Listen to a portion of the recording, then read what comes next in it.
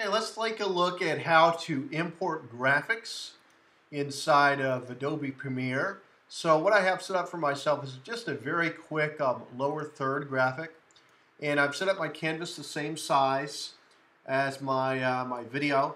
And I want to take this and import it directly into Adobe Premiere. So I'm going to do a quick, just a very quick trim on this graphic. And I'm going to go ahead and file save as a PSD file. So to save that out, replace the one I currently have. And now I'm going to jump into Premiere and go to import. And I'm going to select the lower third PSD, click import, and it is going to ask me how I want to handle this PSD file. What's great about this is you can import this as a sequence if you want. You can import individual layers or just merge the whole thing all together. I want to animate these individually, so inside of Premiere. So I'm going to just go ahead and select sequence and click OK, and watch what happens. It builds a folder for me, and inside that folder it has the graphics that I need, first and last name, subtitle there, and it has it all built as a sequence. So I'm going to double click on this sequence. It automatically lays it down in my timeline, which is really nice. And I can decide right here, right now, how I want this graphic to, really how I want it to handle itself.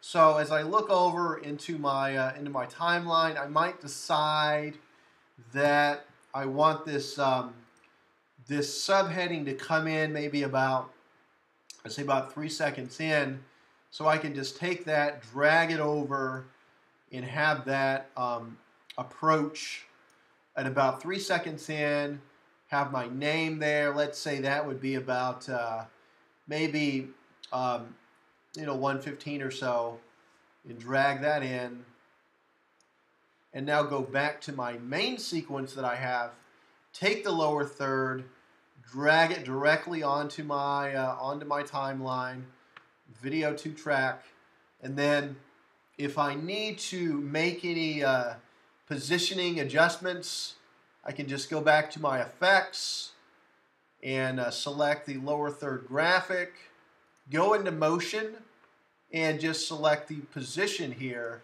and then I can change that, change the position on the graphic that I want. So I want the lower third to actually be in control here. So I'm just going to take that, kind of drag it down there, just below. And as I scrub through this timeline, you'll notice that it automatically takes into play my animations that I had, takes in those graphics just beautifully inside of Adobe Premiere, handles what I need, puts in the subheadings, whatever it is that I want. It places it very nicely into Premiere. So I can go back and double click this, make any edits that I need to, go back to my main timeline.